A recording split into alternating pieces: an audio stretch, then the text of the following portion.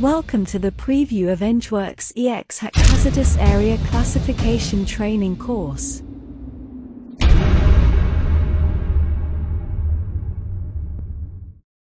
The use of simplified diagrams requires the application of engineering judgment in every case.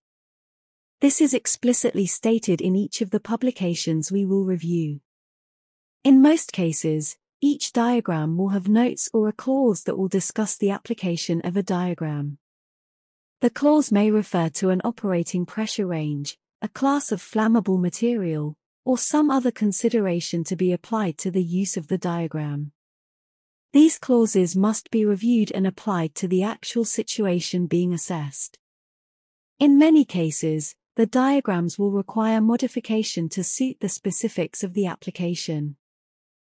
Simplified diagrams are useful in assessments where we do not have good information on individual sources of release. This may be due to a lack of suitable process information in the project's early stages, or it may be that the situations are difficult to model using other methods. Tank and filling operations are good examples.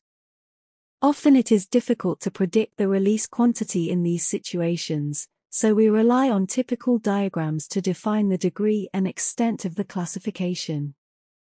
Usually, the degree and extent of the classifications depicted in such diagrams will be very conservative. They are conservative because they will be applied to various situations where complete information is not available. They err on the side of safety. To enroll, visit EngWorks.ca.